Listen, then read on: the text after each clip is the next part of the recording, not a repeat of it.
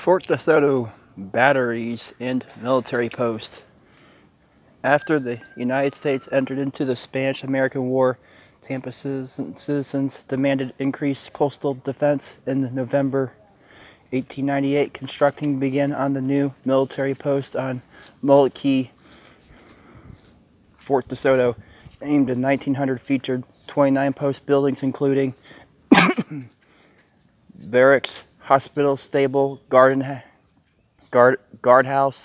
administration, office, mess hall, and kitchen, bakehouse, storehouse, and workshop. 2 motor battery houses, 8 12-inch M1890 military motors with a range of 1.25 to 6.8 receiver models, 1898 rapid fire guns. These guns were needed to stop smaller, faster vessels and to protect the 1.25 areas surrounding the fort that battery laden could not.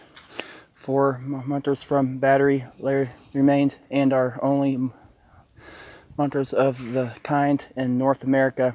The only other ones in the world are in the Philippines, and battery below collapsed into the Gulf of Mexico, but Philippine ruin can be seen in the surf southwest of the battery laidway. The Fort Soto batteries and military posts were listed on the National Register of Historical Places in 1977 and designated a local historic landmark by the Pinellas County in 2014.